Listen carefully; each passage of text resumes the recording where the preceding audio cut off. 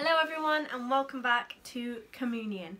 I'm just going to read from Luke 10 verse 38 to 42, and it says, "Now it happened as they went that he entered a certain village, and a certain woman named Martha welcomed him into her house.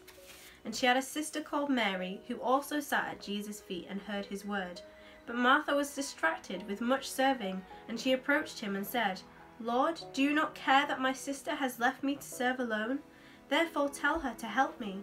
And Jesus answered and said to her, 'Martha, Martha, you are worried and troubled about many things. But one thing is needed, and Mary has chosen that good part, which will not be taken away from her.'" I love that story, but you know, we paint pictures when we read the Bible. We do it about Thomas. We call him Doubting Thomas. Yet really Thomas was a very brave person. Here, Martha, we talk about Mary and Martha, and we talk about Mary as the one who sat at the feet of Jesus, listening to him like Jemima's just read. And we think of Martha as the one who's just in the kitchen doing all the work. But there's a phrase at the beginning of this that Jemima just read that says, it was Martha that invited Jesus into her home. And that's the expression I want you to think of today. What blessing was brought to their home at Bethany? In fact, it's looked on as the one place that Jesus went to before he went to the cross, the one place where he could go, he could be himself, he could relax. He was best friends with Mary, Martha, and Lazarus. He could totally be himself there. And that was a blessing because she invited him into her home. And so today, as we share communion together, I want to invite the Lord into your home as you've done day after day. And the wonderful thing is, of course, he comes in and he shares with us and he stays with us. He dwells with us as we dwell with him. So we're going to break bread again today. Do you remember you've got the bread there? We're going to break bread. If you need to pause the video, you can do that and get ready to share with us. But day after day, we've been doing this, and Jemima's going to read the verses that talk about this. So it's in Luke 22 verse 14 to 23. And it says, "When the hour had come, he sat down, and the 12 apostles with him.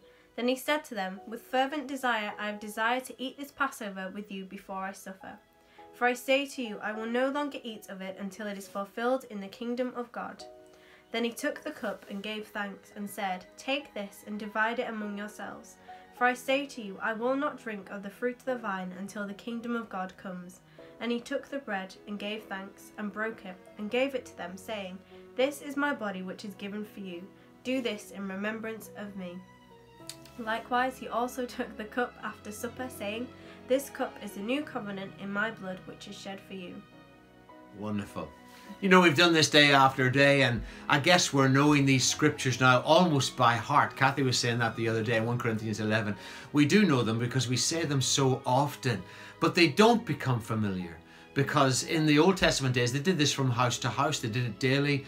They just broke bread together, and it reminded them. It brought Jesus into their presence. Not that he was away with them. It's a very difficult one to try and understand, but there is something amazing that happens when we break bread. Somehow, in an extra special way, Jesus comes close to us. So today, let's break bread together. We'll share, Jemima and I are sharing here with you, and just remembering that Jesus died for us. And as I've said to you occasionally before, even since I was a teenage boy, a young lad, I used to say, before I take the bread, recognizing that Jesus was broken for me, would I be willing to be broken for him? And when I can say yes, then I take the bread. So let's eat together if we're willing to be broken for him. Amen.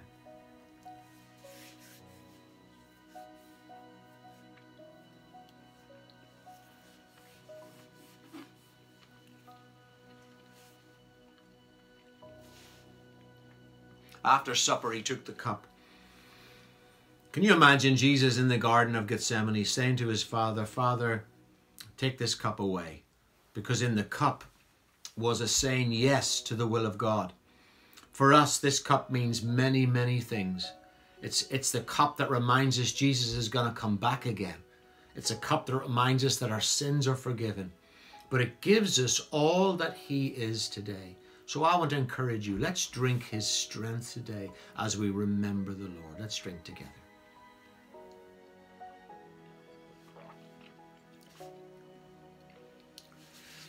Wonderful. I want to pray for you. We're hearing from Jordan the other day. He's doing very well now. So we thank God for that. I was asked yesterday to pray for a young 5-year-old boy who went into hospital. Is called Tom in Northern Ireland. Doreen, just a friend of ours, sent that to us to pray for him. He needs a miracle. So can we pray for little Tom, that God would do a miracle for him? I want also to pray for my friend Co over in Alabama, that God will really bless him in hospital. He's having some checks today, that God would be with him and would give him strength. He was in hospital yesterday as well. So let's pray that God would give him strength. Father, we want to lift each one into your presence. I pray especially, Lord, for little Tom, that you will do a miracle in his body in Jesus' name. We lift him into your presence. Let your angels minister to him and work on him and heal that little boy who's such a critical condition. I pray for Co, that you will strengthen him in hospital in Montgomery, and that you will bless him, protect him, and bring him out rejoicing. And let, Lord, the results be clear. Let there be total health and healing for Co in Jesus' name. We thank you for what you're doing in Jordan. Continue to strengthen those legs and his back in Jesus' name. For each person with us today around the world, God, I just pray that you will bless them, that you will encourage them, that you will strengthen them, that as we open up to collectively our homes to you, that we would, like Martha did, welcome you in gladly into our homes, so that our homes will be places of the presence of the Lord. And so, Father, we thank you today for feeding us once again, and we commit ourselves to serving you in Jesus' name. Amen. So God bless you, and we'll see you again tomorrow. Bye-bye.